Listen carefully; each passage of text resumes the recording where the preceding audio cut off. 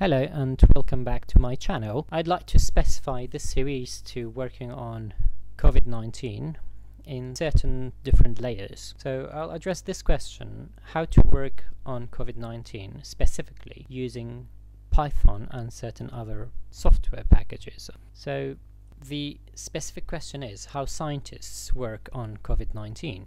And I read certain papers on the bioinformatics behind working on COVID-19. I'm not going to address virology of COVID-19, the immunology or cellular genetics, cytogenetics, or whatever is related to the virus in terms of biology. I'm just going to address the bioinformatics part of working with COVID-19. So this paper, I came across this one actually, and it was quite interesting for me that they worked on the spike protein of the coronavirus and how it interacts with certain receptors on certain cells. So they did this based on certain predictions using certain software packages.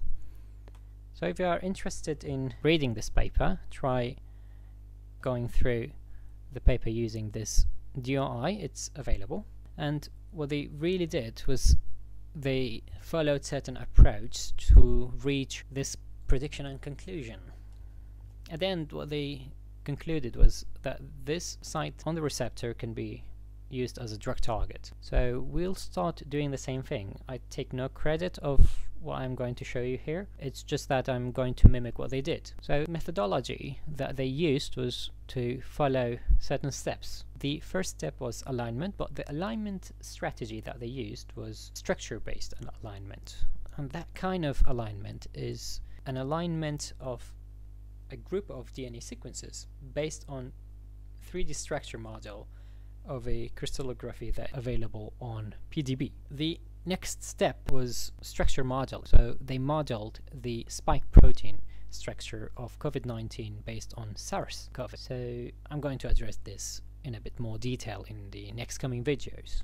Finally, they docked the spike protein with the receptor proteins and certain other proteins called PEP42, which I'm going to address later on in the other tutorials.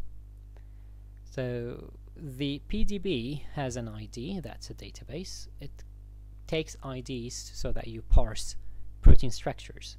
Then from the protein structures you see modules, and in those modules you can take out chains, and from the chains you'd see beta sheets and alpha helices, and from those you can take out very useful information about the peptide chains down to atom level. So we'll be doing the same steps, and we are going to use Python, Biopython, pymol, maybe Mega and ClustalX, as well as some servers and some other software package. So one of those packages is called Hex, another one we may use is called Autodoc Vina, and finally we'll use ESPRIPT, which is a server-based web application to do the structure-based alignment. So we are going to address alignment in the very beginning using Python's Biopython library. We'll do alignment of 3D structures in pymol, so I'm going to have certain videos on using pymol, then doing alignments and superimposition, as well as certain things related to protein structure binding affinity.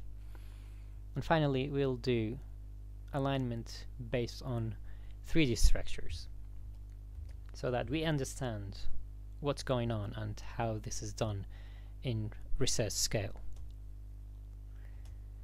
So what they reached in their analyses was that they identified 3 regions in the spike protein, and in those 3 regions they found certain places where it is possible binding site to PEP42 protein, and this enables the binding of the spike protein to the host cell receptors.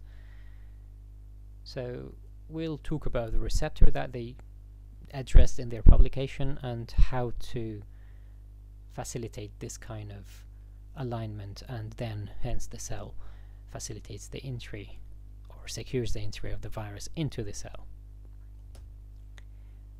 And then they assessed the binding affinity and analyzed it using Haddock server.